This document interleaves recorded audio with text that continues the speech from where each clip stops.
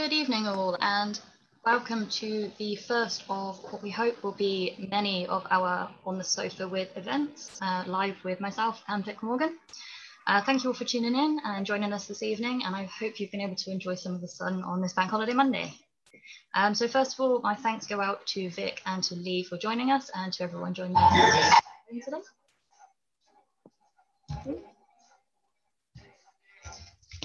Technical difficulties already. It's all fine. So I'm Hannah. I'm the events coordinator for the Supporters Club.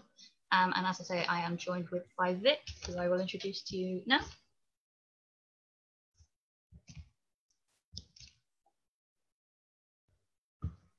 Hello to you, Hannah. Good evening, Vic. I'm just trying to start your video up. Okay, I'll start the video. There we are. How about that? Nice Lovely. to see you. Nice to see you. And nice to see you too. Good to see you. And next up, I will introduce you to Lee Peacock. So I'll just start his video up also.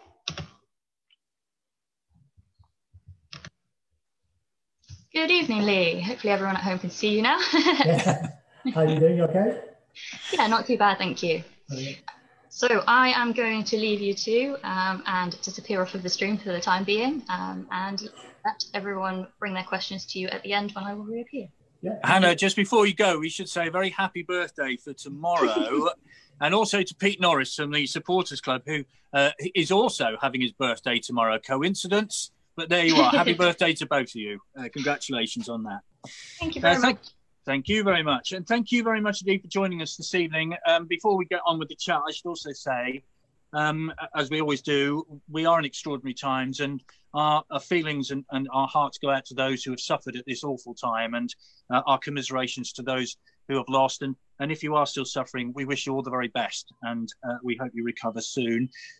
And we should also say that we have opened a Just Giving page for the Prospect Hospice. So if throughout the course of the evening you would like to contribute to the Prospect Hospice, who do wonderful work for the community, please feel free to go to our Just Giving page and donate if you wish. Lee, a very good evening to you. How are you? Good, very good, very good. Well, as good as can be in these strange times, you know. Yeah, we'll get onto your career in a minute, but I'm intrigued really because you are head of youth coaching at Swindon at the moment, because we hear a lot about players returning to training, non-contact training. How are you managing with the youth team? We're not, quite simply, we're not. The academy system was the first faction to go down from the club, to be honest. It was, we had literally, we were told in the afternoon, and then we cleared our desks by later in the afternoon. It was more of a kind of wait and see type thing, and then from that, the lockdown kicked in. The difficulty was that we have maybe a kind of hour and a half to 2 hour radius where our players can come from and travel to Swindon. And the elders, you start bringing people from different areas, it becomes difficult to manage at those early stages, we had no idea what we were dealing with. So that was quite easy to close down, and then the schools and that followed suit relatively quickly. So it was the right decision. Other than that, there's only myself and Seamus Brady are the only two who are not currently furloughed at the club within the academy. My role is funded with the Premier League. So my job in general is working with the coaches, trying to produce better coaches, better output, that obviously inputs into the players, and hopefully we end up getting a better player through. So I've been doing lots of CPD events and online chats, and there's been lots through the Premier League, etc., to continue learning for myself. So it's been quite busy. It's been a different approach, but normally I'm working with them on the pitch, and to be quite perfectly honest, now and then you don't see truly what they're like, because they think you're peering over the shoulders, and that's not my job. My job is to support them and help them identify some weak spots where they can work on. That's it. It's about building out. So I've built a lot of really good relationships in this time, so it has been productive on that side. In terms of this technology that we're using this evening, many of us have struggled with it. We've had to come to terms with it. But in terms of your job, actually, it's been a bit of a help in this time, hasn't it? You've used it quite a lot. Yeah, it's been fantastic. Let's go to a kind of CPD event, a continual personal development event that we do with coaches, and we look to do more. It becomes kind of one singer, one song. where if you open it up to a room full of coaches and everybody's got an opinion, there's lots of shouting going over. But right now, this has been really good because the talker gets highlighted. He has his partner. Obviously, you have questions that can go in the chats and everything. I think it's been good. I think realistically, we have to buy into it because it's going to be a major part of the future. I think a lot of these things that have taken place, they're going to become commonplace in whatever we do. You know, certainly short term, it is just what we have to do, but I think some of them just end up good practice. Like the likes of Zoom, and I know we tried something earlier on the Facebook, but regarding the FA giving information, the Premier League giving information to us as head of coaches, it's been vital, it's been good. It keeps you moving along, and then if I can pass any information to the coaches, hopefully we can keep a level of production going. And you have no idea when you'll return, as it were, to the way you... That's still up in the air very much, I guess. Genuinely, I mean, I was just looking earlier. My daughter, she's in the final year of kind of secondary school, meant to be doing exams, and there's rumours of... It's not even... I don't think you can even plan a week in advance. The numbers change so quickly. The goals are getting moved all the time. So I would say realistically from our academy point of view, but we would be towards the end of the season anyway. So it'll be next season, possibly after the school year comes back into play. And again, I don't know. It's really, really strange times. And I think the good thing that we're going through just now is the likes of Germany, from a football perspective, Germany are dipping the toe in the water. So we have got an opportunity to learn from them what is going right and what's going wrong. I just think that it's going to sound really bad, but a lot of the British public and American public seem to think they're immune to it and they can really push the boundaries in a lot of aspects. Now, granted that you want to see your family and that, but when you see our beaches being packed to the rafters, it's not going to help the cause. It's not going to go away like any quicker with that, just for the sake of a quick day out. And everybody's on the same boat. We're all desperate to reconnect with family members from far away and friends and have that day out. But while us in America, you feel the ones who are going to be really spiky through this. And that's not me digging out India. It's just what I've seen, you know. And when we go for walks, and you see in our news regularly, our own people pushing the boundaries on a consistent basis makes it difficult. And it must be difficult.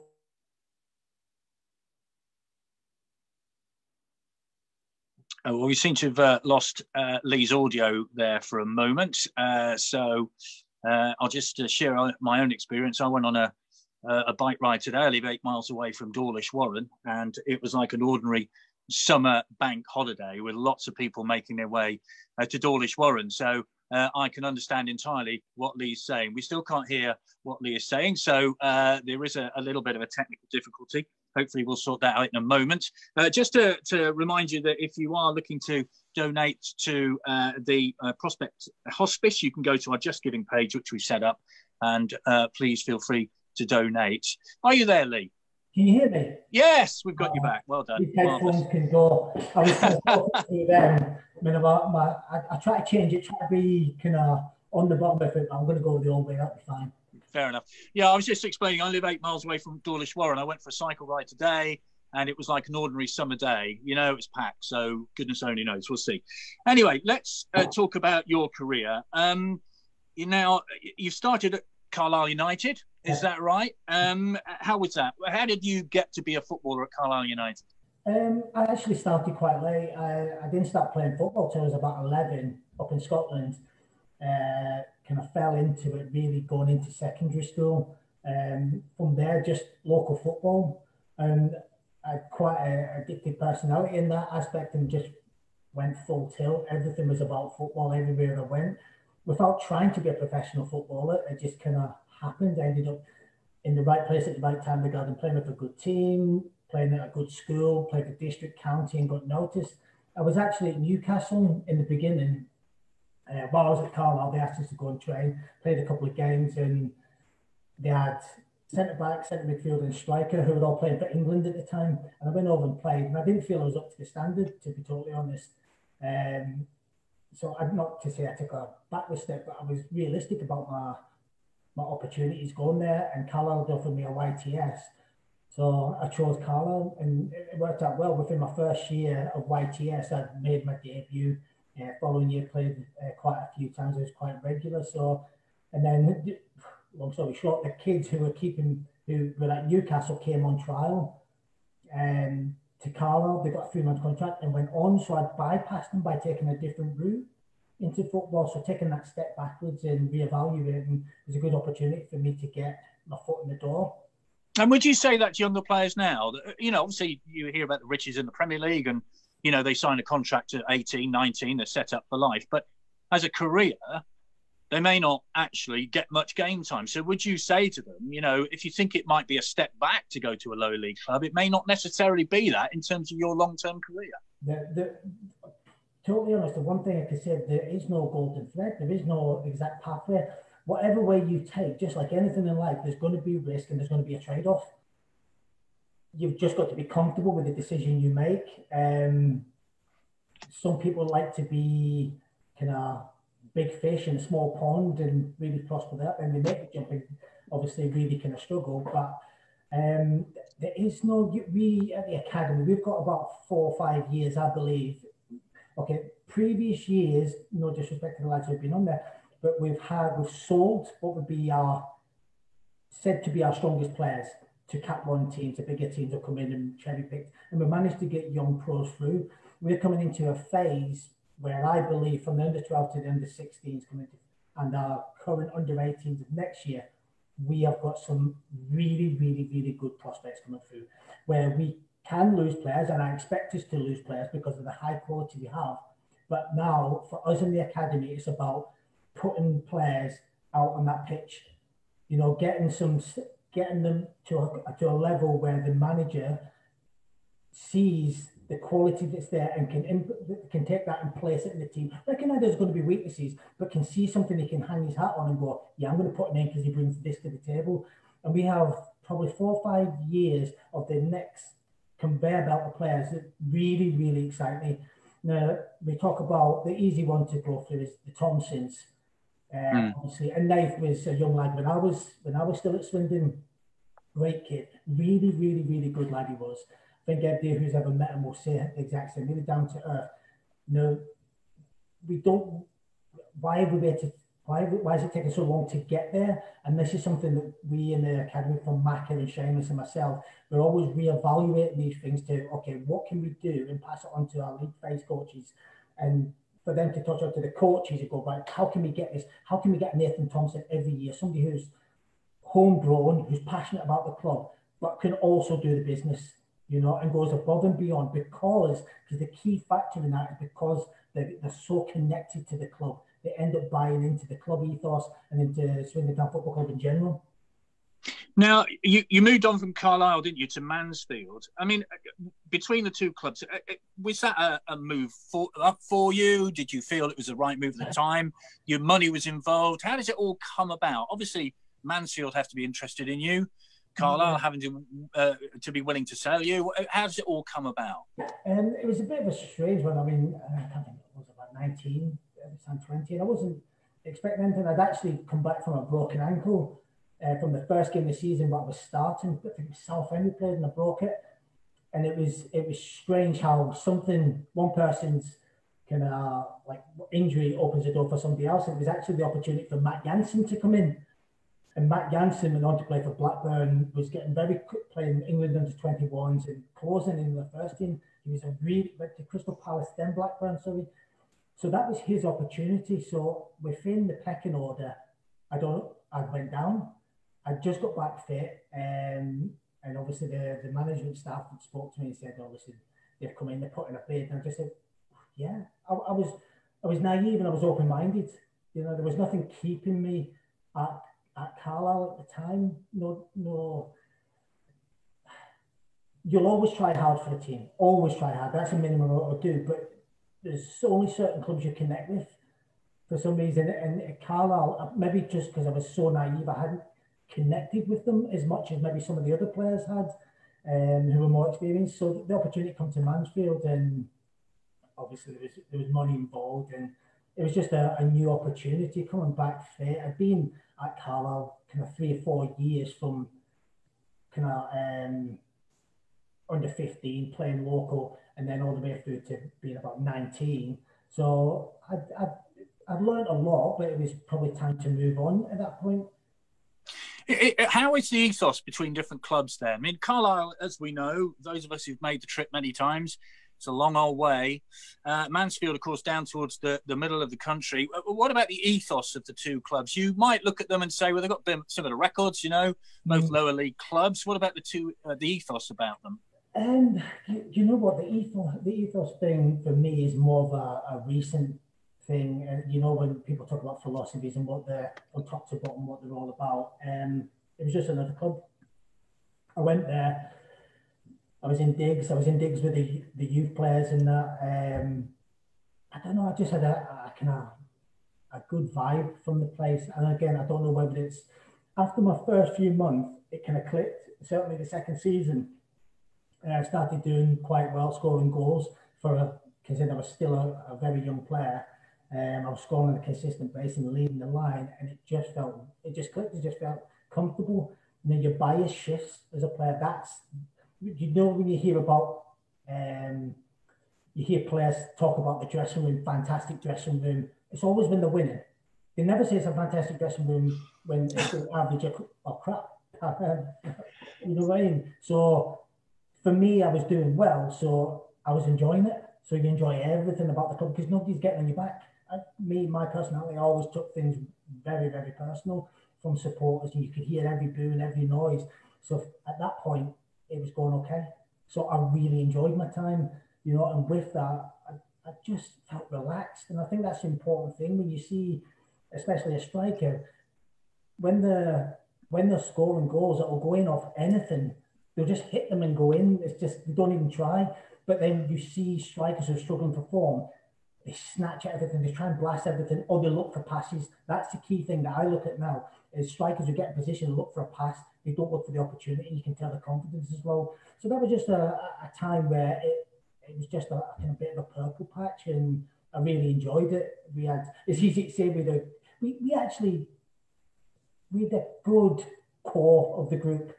I'm not going to lie, being totally honest, it's still the back end of the drinking culture that was in, and it was part and parcel of the game throughout every single club. You know, I think we were just expected to be mid-table. There was hopes of playoffs and everything, but we kind of just dipped out in the first season. Then second season, I moved on again. So it was, I don't know, for me personally, it was just a great time on the pitch. I could really relax, really focus on my football, done extra in training, all because it was just helping, you know.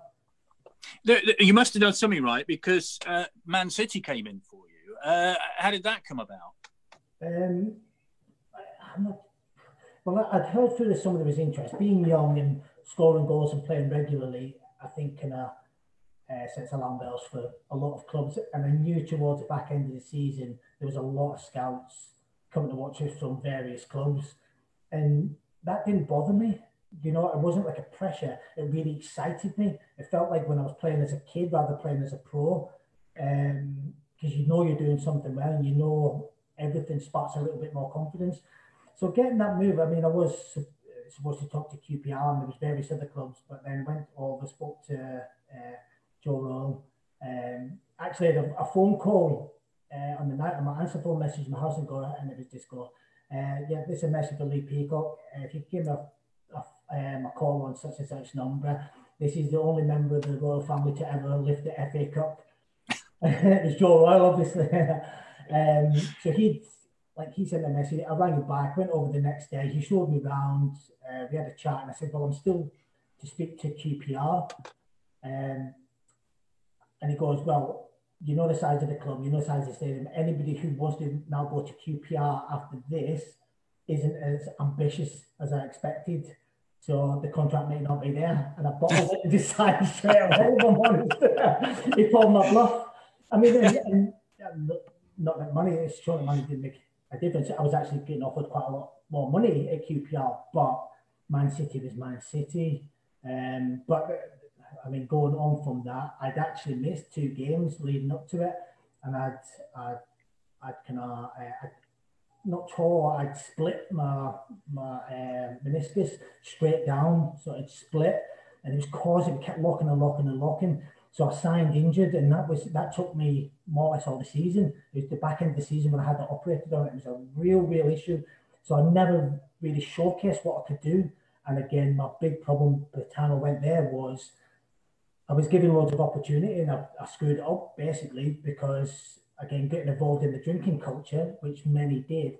The problem is I was in the drinking culture with the players who were playing and doing it on the pitch, and I was injured, and it was catching up with me regarding how I was seen from the coaching staff.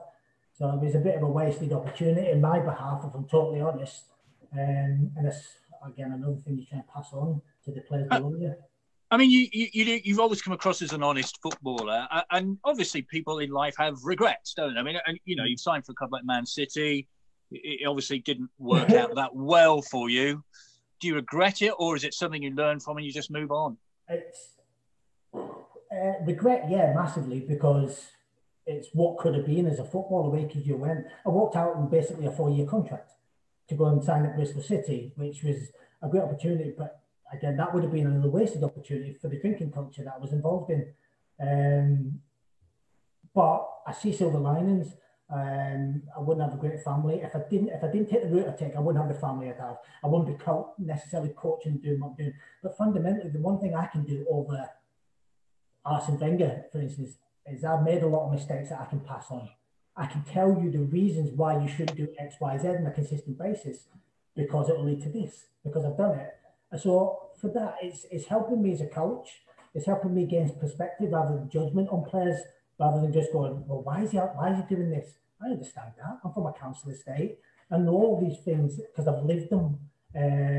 So yeah, the silver lining is I get to share that information and pass it on to the youth of Swindon, hopefully. Very good. Now, Bristol City, dare I mention it, that team, obviously we love them dearly. Big move for you, though, wasn't it? And I guess it's fair to say it's a big time in your career, wasn't it? I mean, Danny Wilson was involved, former town manager, is that right? Yeah, but I believe he tried to sign, he was involved in trying to get me to Sheffield Wednesday previously, and then he went down. And again, it was pre-season, and I just started to get fit. I was scoring a couple of goals in pre-season for City, and yeah, Joe Lowe pulled me and just goes, "We've had an offer for you," and it was actually. I'm one of the very few players that Man City have bought and sold for more money. Yeah, because you went for 600,000 as opposed to 500. Is that right? So I mean, they'd made money on us, and at that time we had the likes of Paolo Wanchop. Paolo Wanchop had just come in, and George Weah, ex-World Player of the Year. So you start going down the pecking order. There was a guy called Bob Taylor as well. I think he was at Gillingham previously. Really good striker back in the late 90s. He'd come in as well, and you've got Sean Gotter, Paul Dickoff. So it became difficult. And again, my reasons for leaving were New City, not for my career necessarily. Although I did know Bristol City and I knew the stadium and knew it was a big club and everything. But I just thought I've got myself in a bit of. I'm recognised as part of the drinking culture at City, not down there, and then a move, and then.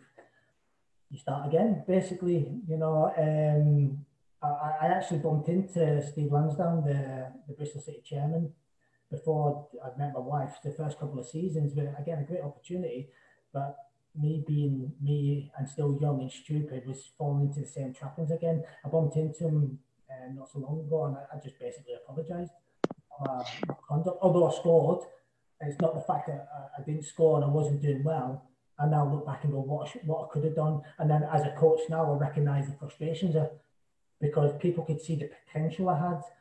By the time I finished at City, I probably had 7 or 8 operations as well. This was the other thing that not a lot of people, I went through, I think it was 12 or 13 operations I had in total, and 3 at Swindon. So everything, as you're getting older, is taking a toll. And people still remember you when you were younger and what you used to be able to do. They didn't know about the operations and everything you go through. But it all started taking a toll a little bit later on, In terms of your career at City, obviously 150 appearances, I think 60 goals, won the Football League trophy against Carlisle. Yeah. Your first club. How did that feel?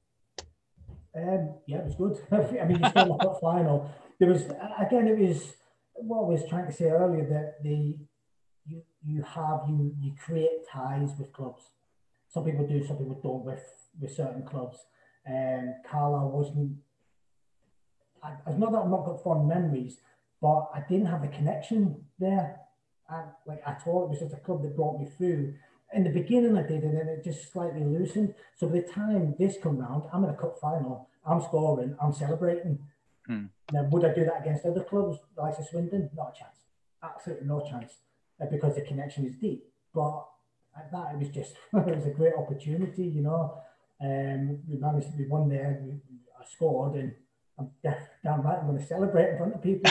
We're there to win the game, you know. Yeah, I mean, you mentioned Sheffield Wednesday earlier on. You did eventually go to Hillsborough, did you not? On a free, is that right?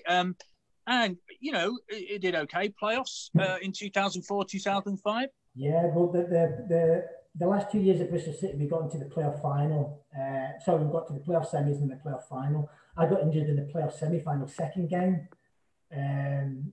So I missed the final through my ankle. Long story short, again, another club assigned at Sheffield Wednesday, injured, and it's a lot worse than I thought. I had a lot of ligament and tendon damage. There was an entire clear out. The guy who'd done the operation, done the likes of Roy Keane's knee. He'd done loads of Premier League ones, and he goes, it's the worst ankle he's seen. Not for it's the single worst kind of damage, but there's just so much going on.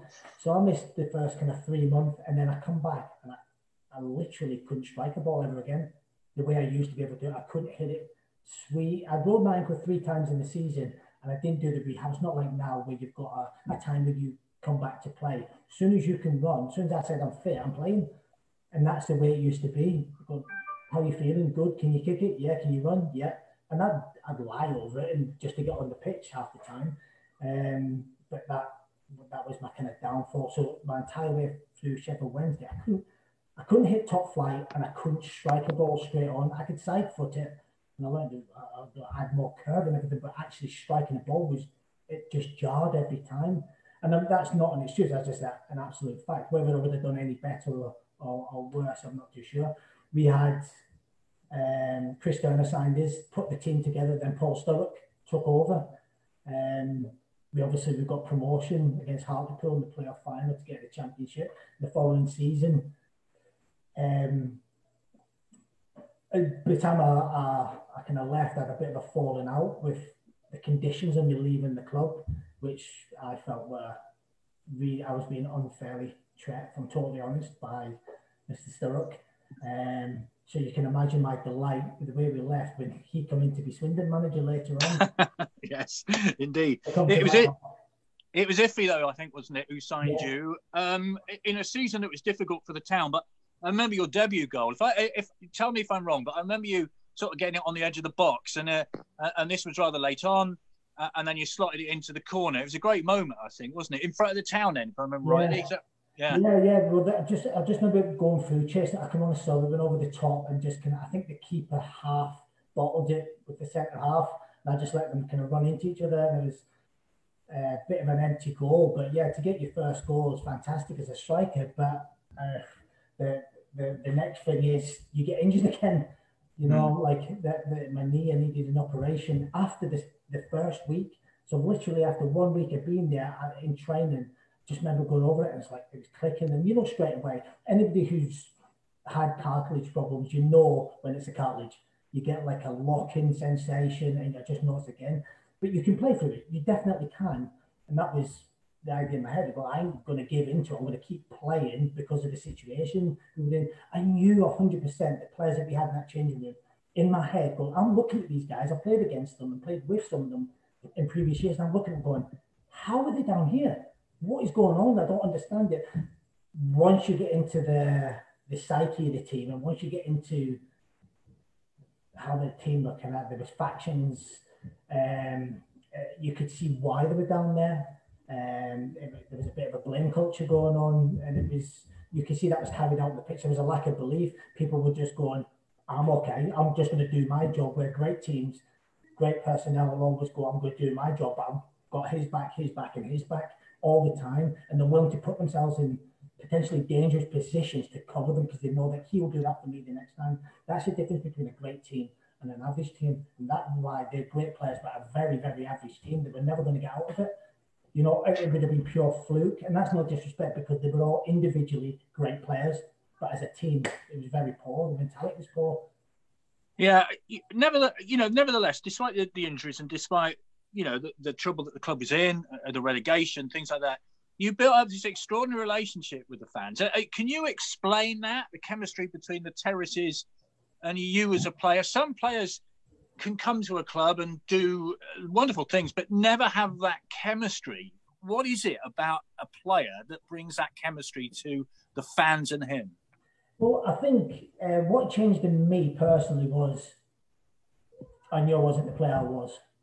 I knew my ankle was an issue. I knew my knee was an issue. I knew my back was an issue.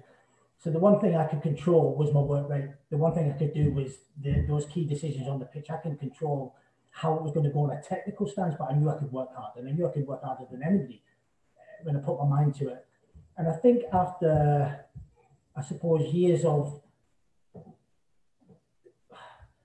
nearly being there and then gradually coming down, that was the kind of bottom end, and there was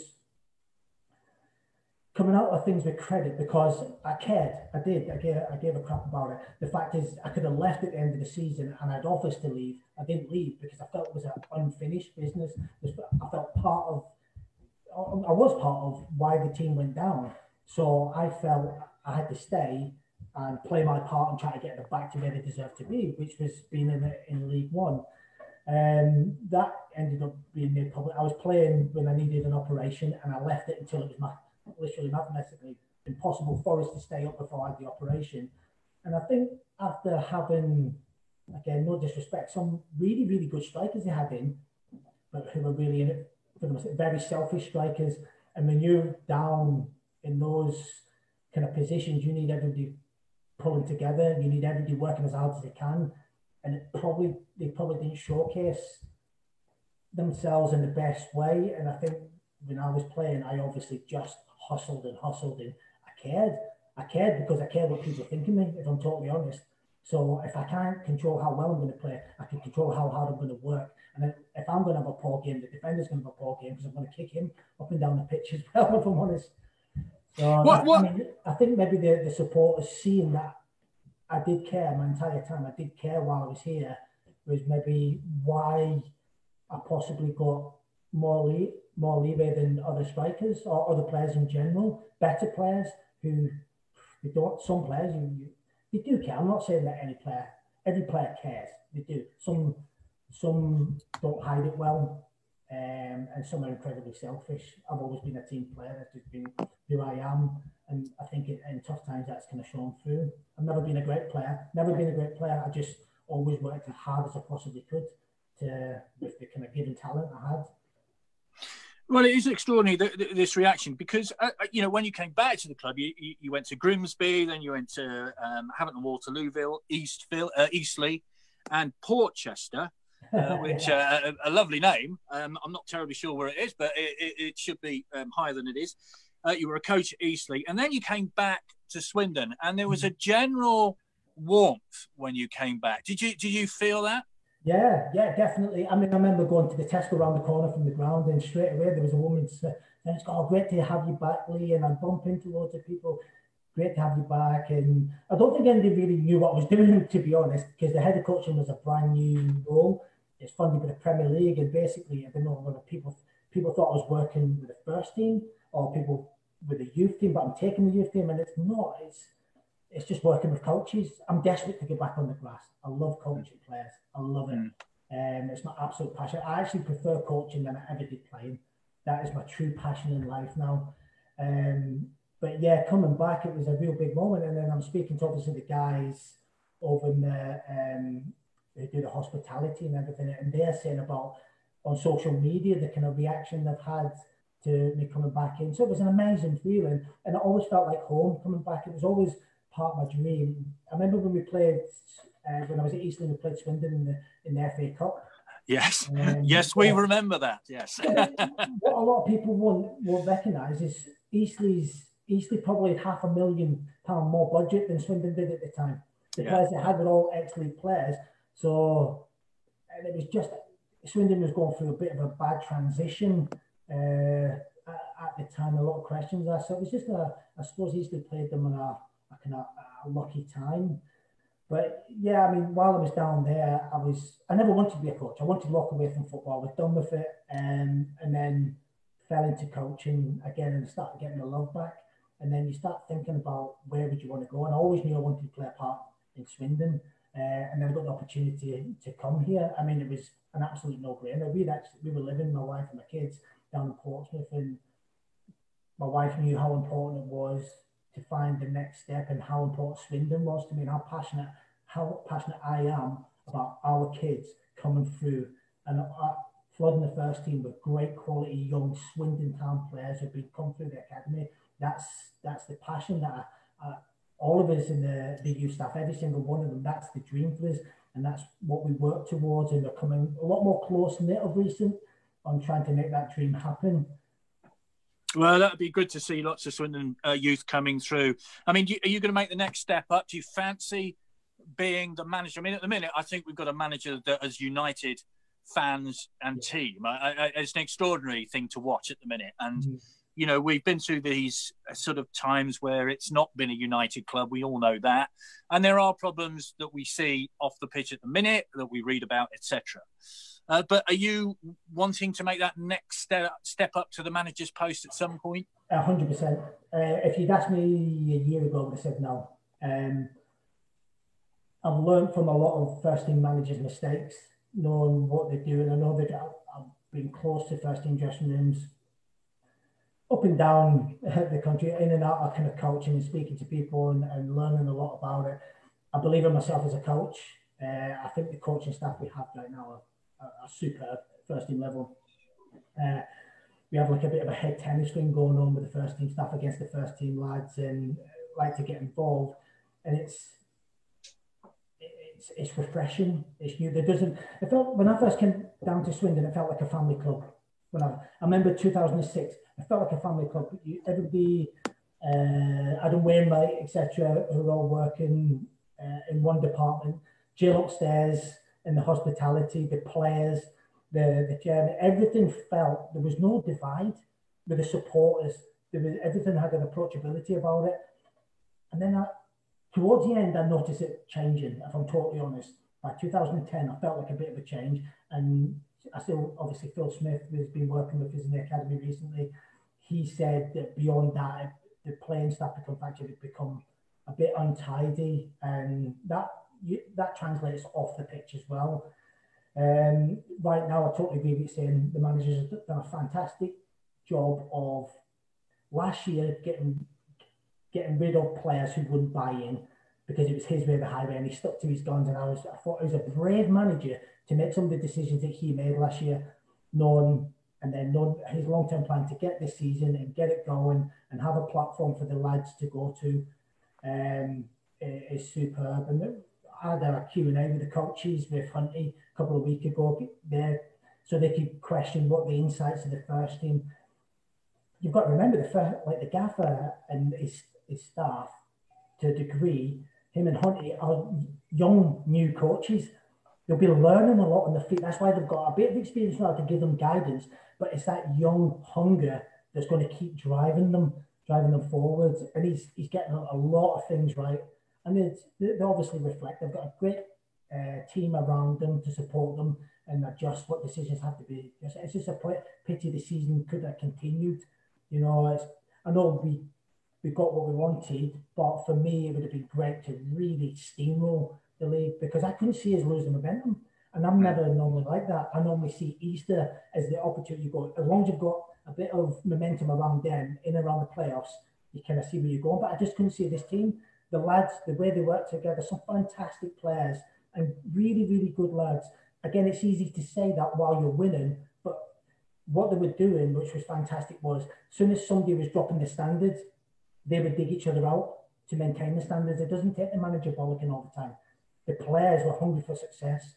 And it was just a lot of good chemistry to get them to where they were, you know. And I think some of the football's been superb. I think you look at, I used to do a bit of commentary, come back to Swindon and do the commentary, and I loved it, absolutely loved it. And I've got to be honest, at times, when Coops and that were there and beyond, they were playing the best football through the thirds I've ever seen.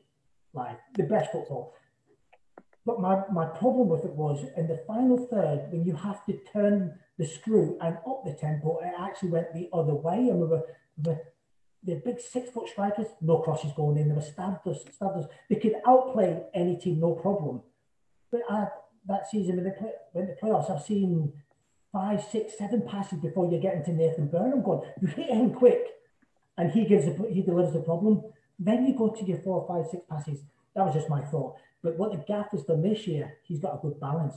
Play when it's on, play to draw them in and then expose beyond them. If they're going to defend high up, we're going to go in beyond them. And you've got all the players, when you've got, like, obviously Doyle, who's scoring goals, but Yates's an absolute monster. Yatesy is a machine. He will make terrible balls, good balls and great balls, and he will keep, so defenders can always get out of trouble and trust that he will run and make it happen for the team. So he does get credit, but I don't think he gets the credit he deserves. No, well, yes. Now, Will, we've got the time is running shortly, and I know you've got other things to do this evening. Yeah, let's be honest, it's a Monday bank holiday evening. You want to relax a little bit, don't you? Let's be fair. I'm just getting coffee tonight. So, so let's bring back in Hannah, because we got loads of questions from fans for you. I mean, I have to tell you or ask you, we're at a time, of course, when, you know, this is the worst haircut in the world, and you are kind of renowned for your hair. How are you doing with the hair at the minute? Is it okay? I shaved this earlier. You can see how it went down to the bone. A bit blind on the back, but that's what you can see. Oh, wow. Bit of a state going on. I mean, I had the beard and everything. Now I've just got the tash. And I've got my Mexico 86 top, so I'm going with the PK tash just now as well. It's just, now's the time for experimentation, you know. Yeah, fair enough. See what sticks. Hannah, I know you got loads and loads of questions, so away you go. We do indeed. We've had quite a few in on Twitter and Facebook for you, so we'll start off. So Tim has a couple for you. So he's asked, who is the toughest defender that you've come up against in your career?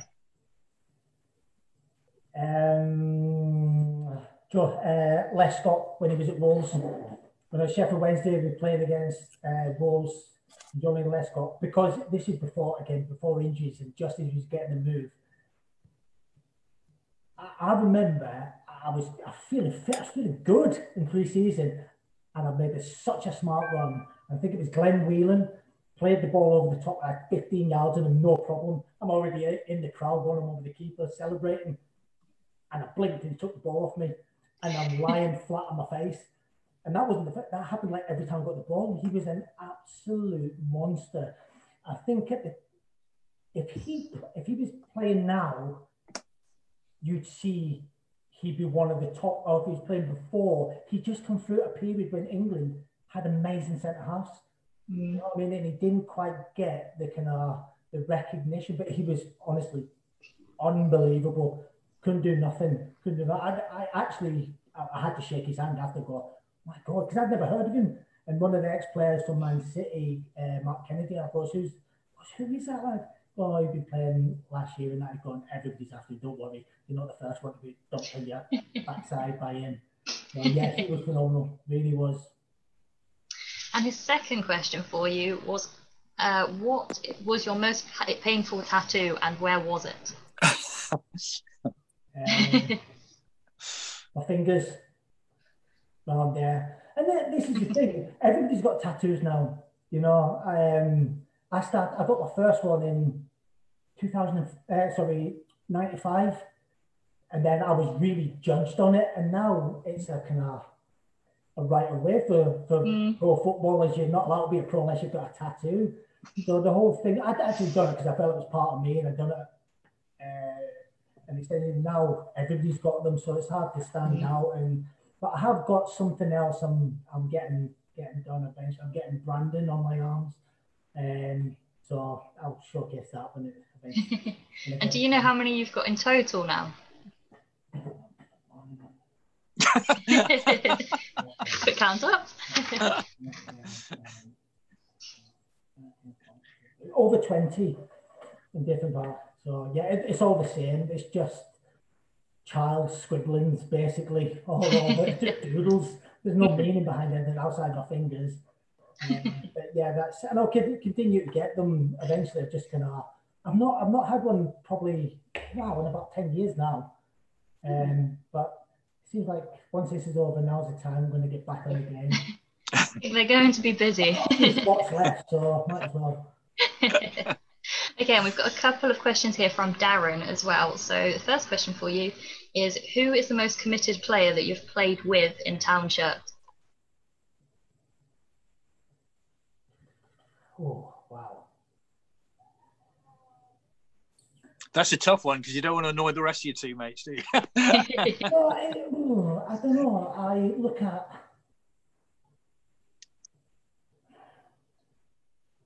It's really, really difficult. I think I need to give a special mention to Craig Easton, if I'm totally honest.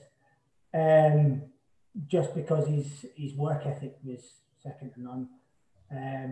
I couldn't keep up with him. He did a few years on me, like, but I couldn't keep up. But his attention to detail on how he went about his life and everything.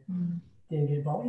He'd have a drink with people, but he wasn't consumed by it. He just, in training, he never had a bad training session. He always outworked everybody. He never pulled out of tackles, even though he knew he was going to get. I would say, Eastie's a lovely bloke as well. He's coaching up in Scotland. I was on my A license with him up there, and you could see him going. You look at people like that who you say, who kind of left it all out there on the pitch, and 9 times out of 10 of the people who you think are going to be coaching. And while I was playing with Eastie, you just know he's going to be a coach and a manager. He's got that talk nonsense half the time and thing about it. But he's a lovely, lovely guy. You know, I would say Eastie, I've never seen Andy cover ground. The amount of times he would cover behind me, and then I go, right, okay, he's covered, I'm going to get in the box, and then he just bypass me, do both jobs. So I've got to give a special mention to him. He was, and you can't ever mention your front line as committed, because most strikers are just in it for themselves. If you're playing first and second, they want to go higher. Some special players, some great players. So your midfield and your centre half. Yeah, I'm gonna have to go Eastie on that.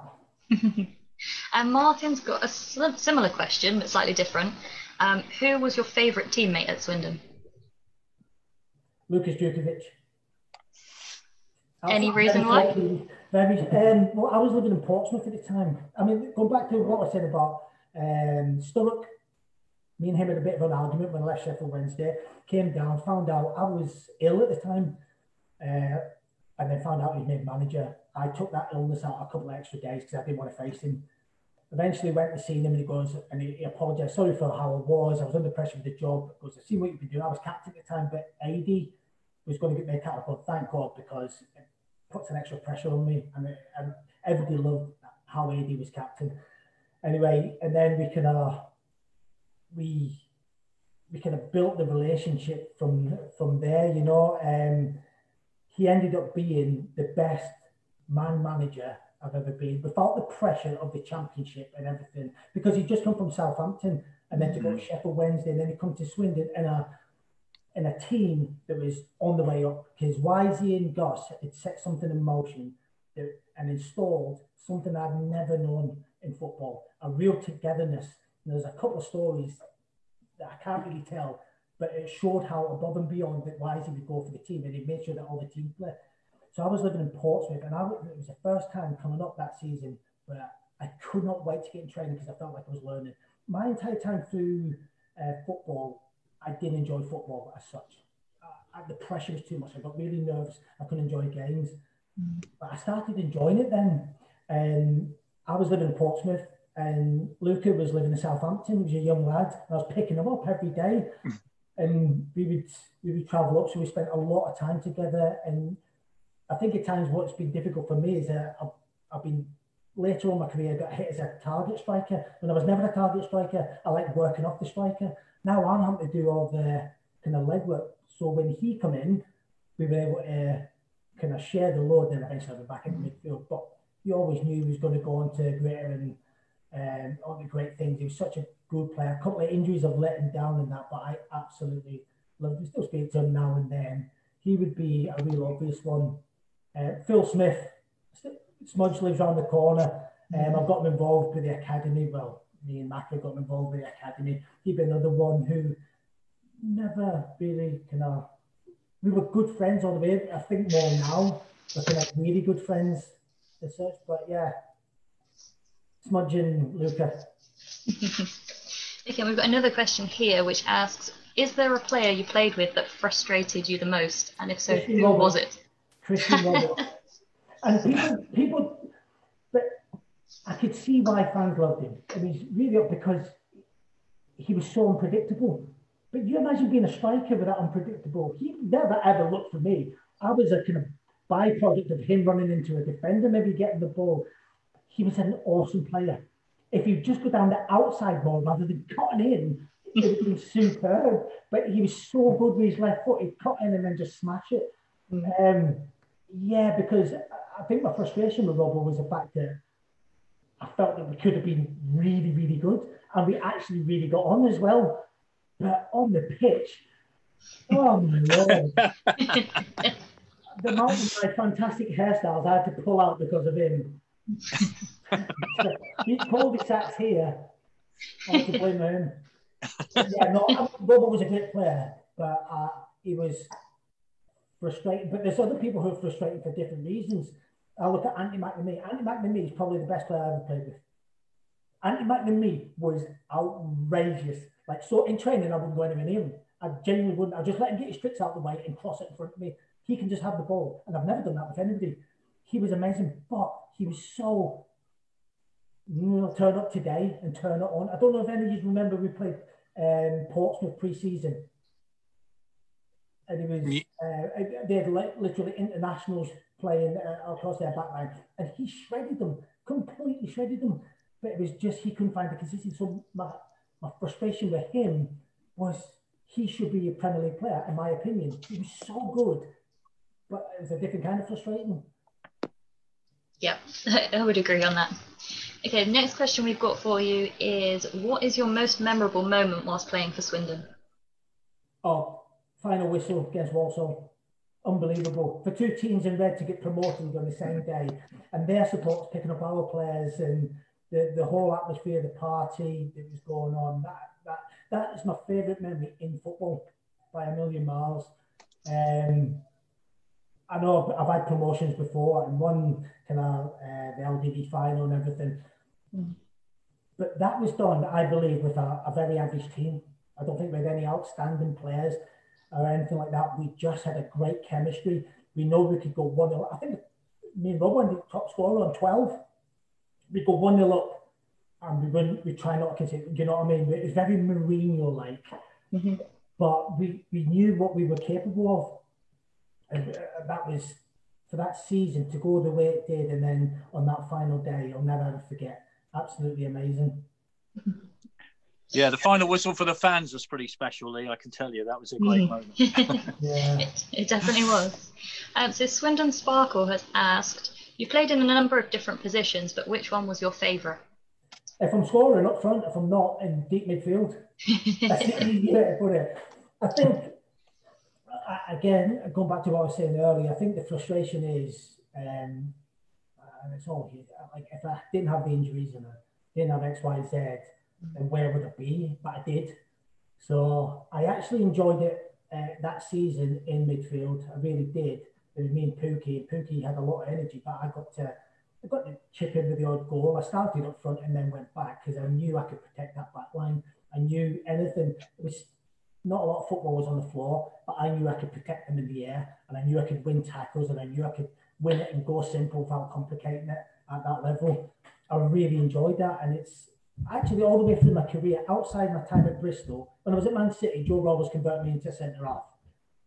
All the way through my career, I've always played midfield and up front. So I was, yeah, probably 50-50, if I'm totally honest. The amount of games I played in midfield and up front. Played right back, left back, played in goal a few times, played in the right wing. But yeah, deeper in midfield, if I was going through it now, I'd quite like to be in there. Knowing, if I knew what I knew now, I know I could change myself as a player as well. Knowing the techniques on coaching, on how you can get the best out of players and how to change their game. I didn't think when I was playing I could change. I just thought, this is who I am. This is who you're always going to be. But you can actually adapt it with the right mentors above you and the right kind of framework to work from. So yeah, I think deep midfield, because you get to kick people when you're frustrated up front. It's difficult. So we've got a question from Paul as well. So how are you enjoying your current role at the academy? Yeah, I enjoy it. I'm eternally grateful just to be in the door. Anybody who's full time in football, like I said, I went through my entire career and I maybe watched about 6 games on TV while playing as a pro. Never watched them. It was a Rangers Celtic game in the pub. That was about it. I now watch everything all the time. I study the game in a complete different way. So the one thing, I'm working with coaches now and I love it. We've got great coaches, great people who've got great futures ahead of them, but I miss coaching players. I really, really do. Going back to the question earlier, do I want to be first team manager? Yeah, I do at some point. I'm not in a hurry to go anywhere I can't handle. I've got a lot to learn. But I think sometimes you have to be put in a position and learn on your feet a little bit and take opportunities when they do come up.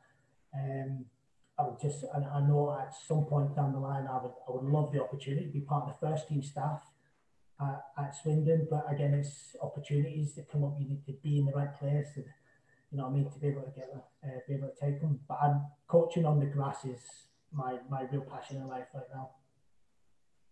Yeah, so sort of following on from that, so Malcolm has said it's great to see you in a role at the club, and his question for you is, I think we all know the answer, but which 2 clubs would you refuse to sign for?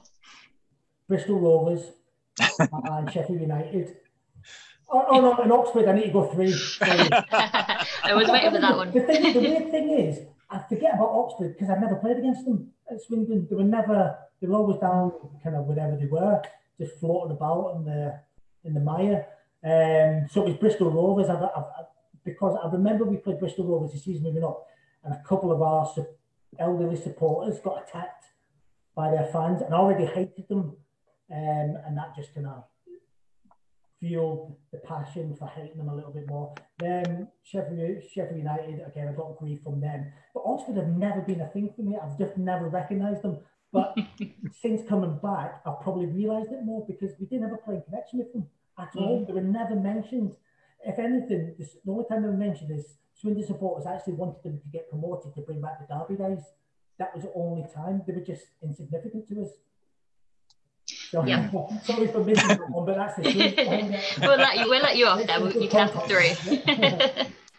Okay, so we've got a question from Mark as well. So he's asked, which manager do you feel got the best from you as a player?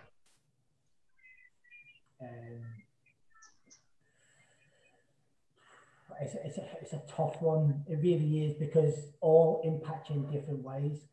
As a team, like I said, there was 2006, the management team, Garson, Wisey, and then what Paul Stewart took over and done was phenomenal. His man management skills were second to none. But when I was at Mansfield, there's a guy called Billy Dearden there, and he kind of drills were just kind of shooting and 5-a-side. This is what we do. Just go and enjoy it. All the best players. He looked at the likes of Brazil and everything. Every time you see Brazilians play, they play with a smile on their face, play with passion. So just enjoy it as much as you can. And we started doing okay with that kind of ethos. When I went to see Danny Wilson was really good because he believed in me more than I believed myself, if I'm honest. He kept pushing me, kept putting me in when I think a lot of managers would have just gave up with some of my antics and everything. He was really good. So there's been loads of had real positive effects on me. But can I be honest that some of the biggest effects on me now as a coach is watching the coaches, managers and the mistakes they've done and how I've been treated and how they treat players. So some of the biggest impact on me has come from a lot of negative things that have happened. I'm learning how not to do things with people, and it's football now isn't like it used to be. You need to get people on side. You need to get people believing in them. So I've learned a lot of how to take away a lot of the negativity for players and get them believing. That's kind of how I operate now, and I wouldn't know how to do it if I hadn't been under some of these less favourable managers. It's so polite how I had to put that. Can you name any names there? Okay, we've got another question. So, who was your roommate for away games whilst you're at Swindon, and what was your funniest memory? Oh.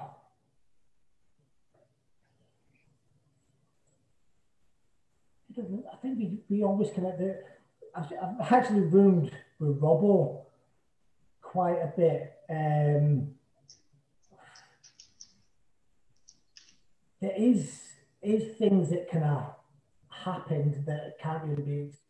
There's a lot of pooing in wash bags going on on their away trips and stuff like that. Getting the keys, so when people are down at dinner and then go back and you go, oh no, somebody had managed to get the keys from the front. There was a lot of those type antics going on. It's great when you're doing well, but people were losing their head when it was just mid-table cannon fodder. I can imagine. Yes. There's nothing kind of new. There was a time where there was the wall lighters, the lighters on the walls in the hotel, you know, behind the beds. Now they're about 3 foot up, and somebody managed to get in and curl one out into one of those lights. So you've turned on the light and it's burned.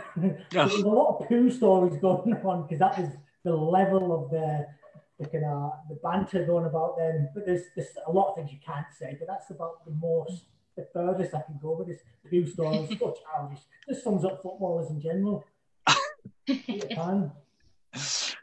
So we've got a couple of questions here from Pete. So he's asked, do you feel that there's more pressure on you and the guys at the academy to produce players for the first team following the losses that clubs are taking as a result of the current pandemic? No, I wouldn't feel the pressure. I know what our coaches and our players are capable of. I'll go back to, I think the next 4 or 5 years of players will be there. We won't just be going, is he good enough? He is good enough, sorry. We've got, they are good enough. There's going to be a larger spectrum of players available, and hopefully making the first team manager make difficult decisions. Right now, I don't believe it. The last few years it's been as difficult, but I believe in the players we have. I believe us as academy staff are always thinking forward. We're always looking to change things. We're looking at the season. We could have a great season. We could do absolutely never lose a game, but you still want to see the cracks so we can move forward and adjust things. And we have people who are supporters, people who have come in and bought into the club at academy level who are really passionate about developing these kids and letting them live their dreams. You know, that's what it's about. It's about these kids living their dreams. And if you're passionate about your job and that reflects on them, they buy into what you're doing. And this is what we're starting to create. You've seen the likes of Harry Parsons got introduced last year as a first-year scholar. If you've seen Harry a few years ago, fantastic player, very up and down emotionally. He's fought the battle of the demons with that, and he's become such a consistent player that he's got his opportunity, and he'll get more and more and more. And he's kind of the first year of, and there's more within that age group of lots of young players coming through that really, really, really exciting. It's not pressure. The pressure is us as coaches creating a platform and an environment for them to flourish. That's the pressure, not from above, that we provide a better platform for them to showcase what they're all about. And the second question we've got from Pete is, how do you think, or how would you like to see the League One situation resolved?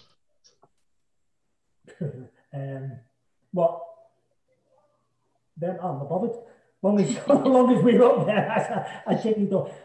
I would prefer it to be games. I think that's the fairest way you can do it. And you have a look at the German scenario is really interesting because people are worried about, we want to have the home territory to win games, but it's the away teams that are picking up points more often than not. It's kind of massively shifted out there.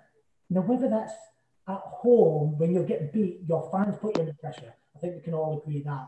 And they're all like, as soon as that first goal or the first miss is that reflects on the players. So not having that is maybe a boost for some of the lower teams. I think it would make it incredibly interesting.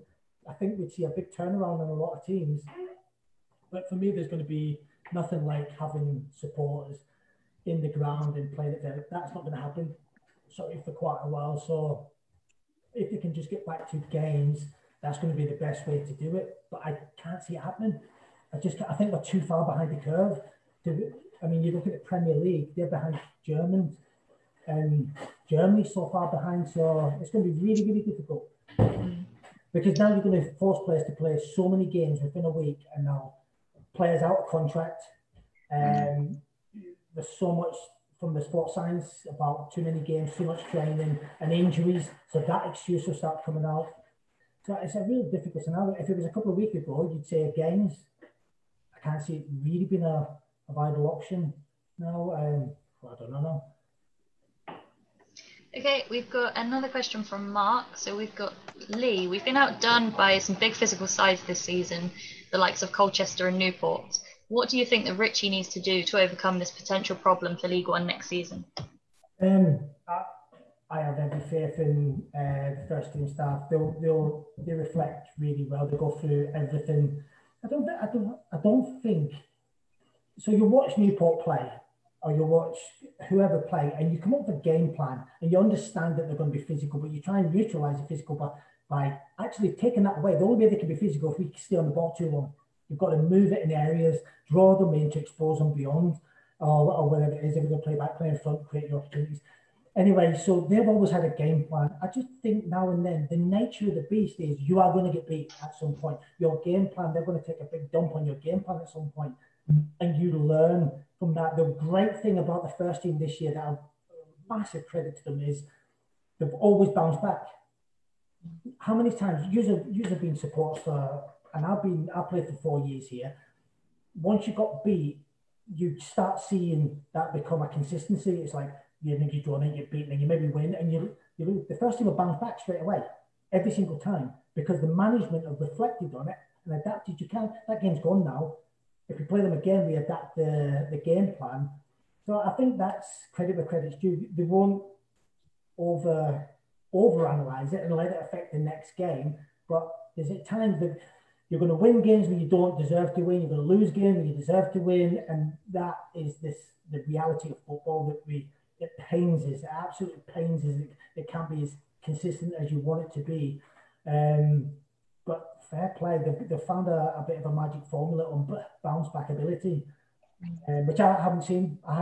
That's why they've done so well. They caught me off guard so many times this year, because they're going, you can see this period being really sticky. If they get beaten that game, you can see that going away. And then they did get beaten that game, and then they bounce straight back. It's like, wow. But that's the staff, that's the players' mentality. It's quite a special bunch. And I speak to the players quite a bit, nothing to do with coaching that, but in the changing room. And when you've got people like Anthony Grant now introduced to it, you can't have a day off, because he'll bite you, basically.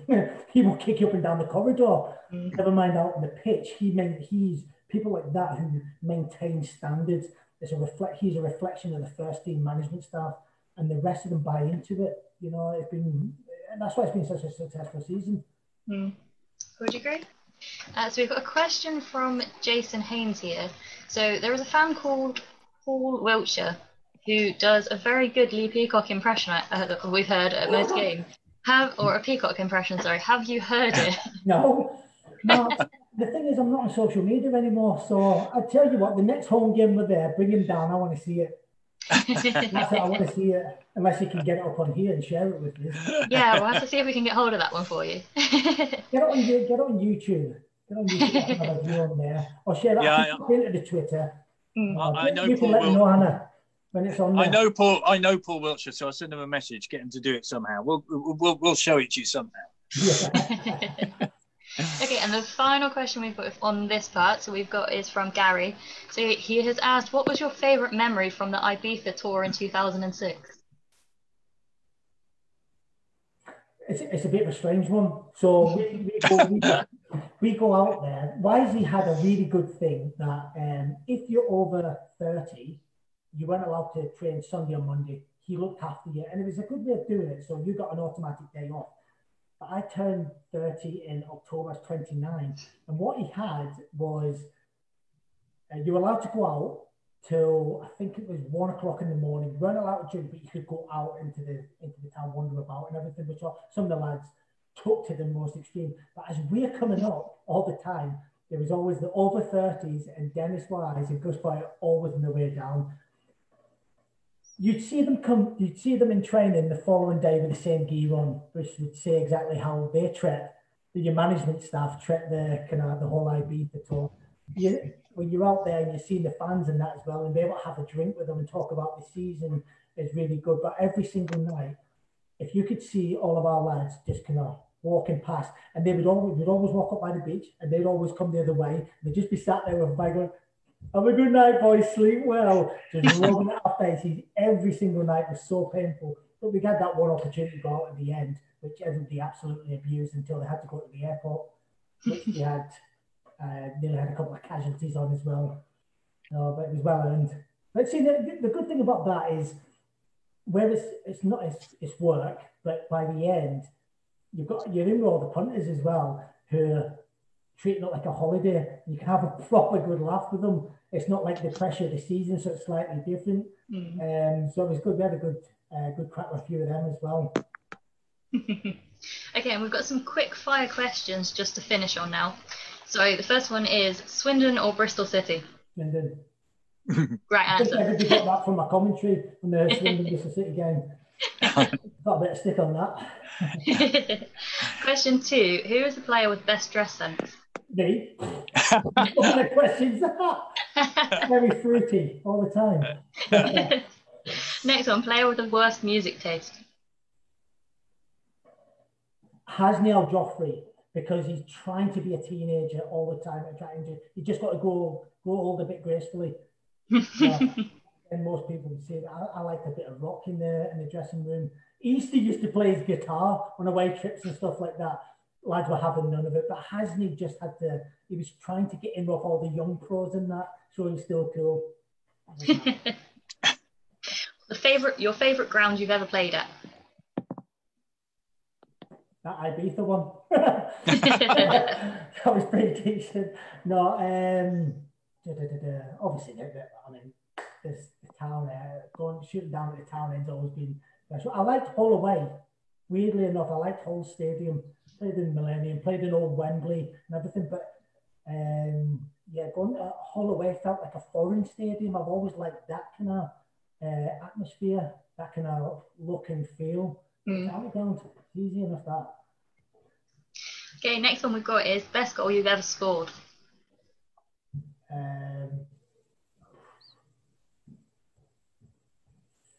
I would say FA Cup kind of first round was at Carlo. We played. Who did we play?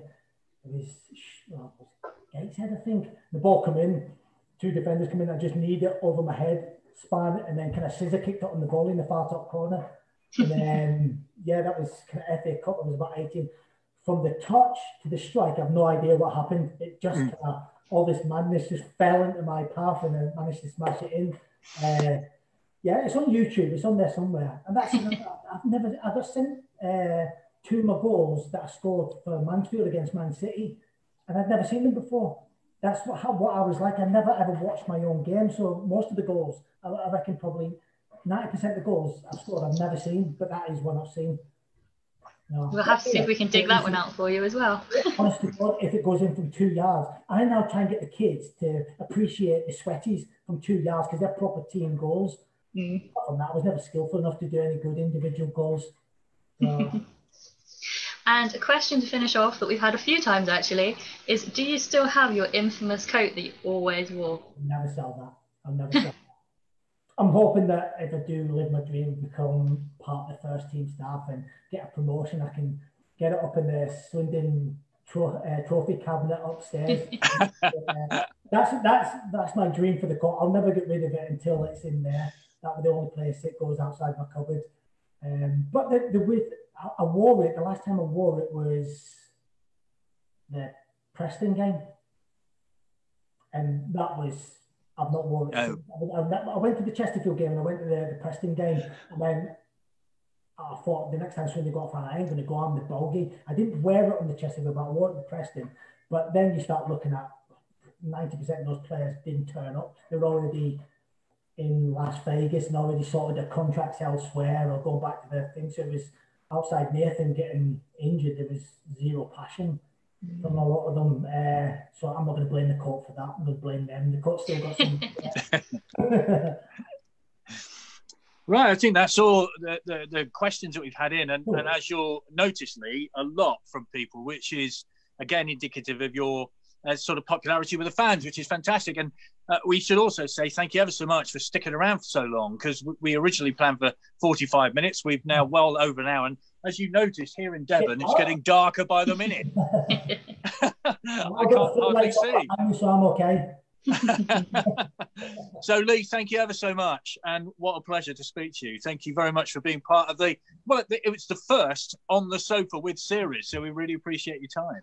No problem, anytime. Be good to get involved again in the future once we have a bit more news on what's going on, maybe through the season, or if we get somebody else on, get Rob on and I'll tell him to his face how greedy he was. We'll see what we can organise then. Hopefully we'll be able to get a bit of a bigger couch and get some of the characters from before on. I don't know if the supporters club can afford a bigger couch, can they, Hannah? I'm not really sure. It's my name. No, I'm sure that's an offer they cannot refuse.